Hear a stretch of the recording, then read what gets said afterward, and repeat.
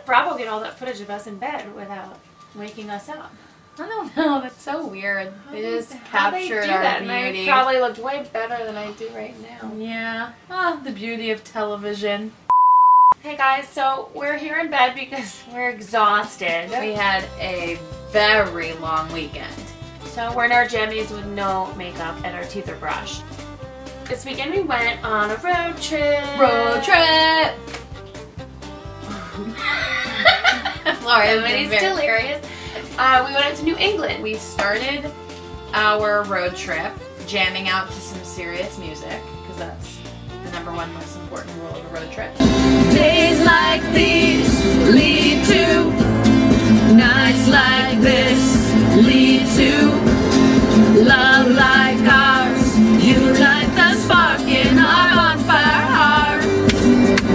You don't have to worry, 'cause baby there ain't no mountain high enough, ain't no valley low enough. We sound horrible. Ain't no river wide enough.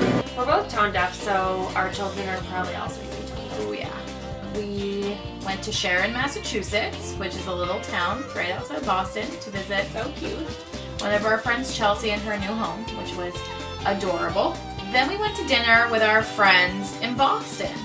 And then we went back to Sharon and Sam got into bed and Chelsea and I drank all the wine in the house. Which is usually what happens. The next morning we had to get up very early because it was a very important day, because Laura's sister was getting married. Get me to the church on time.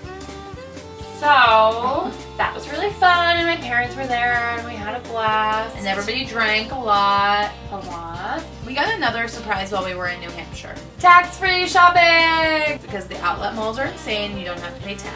And we got an extra surprise when we got to visit one of our sorority sisters, Peen, who we never get to see. And she just had a baby! And he is adorable. He's a little mush of cuddliness. Yeah, he just curled right up in my chest. Yeah, so... And then we drove back to Massachusetts. Oh, right. Because our other sorority sister bought a house with her husband and they're expecting a baby. They're having a baby in October, and she was so little and cute and perfect. So everybody's got these houses and everybody's getting a baby. And we're just relaxing here in the same apartment that we've always been in. We drove the rest of the way home. And we talked about houses and how we feel like we would want to fix her up, or I don't know how to do anything. No shame. So that's me putting myself out there saying I wouldn't even be able to tell the difference between the different kinds of screwdrivers. We need Chip and Joanna from HGTV. Are they the couple that are in Texas? Fix her up. Oh god, they're a good looking couple. It's like us. Sure. Seeing all the different houses and seeing all the work that everybody puts into their homes has really been inspiring. And I hate to tell you that Laura and I are not going to have that same situation. We'll have a house someday, and you guys can all come and visit. We'd love to have you. So that was our weekend. We love road trips together. To top off our road trip, Laura's parents told us about this very famous pizza place in New Haven, Connecticut. Sure enough, there was a line at noon, and let me just tell you, that pizza is something special. And did we put away a whole pizza ourselves?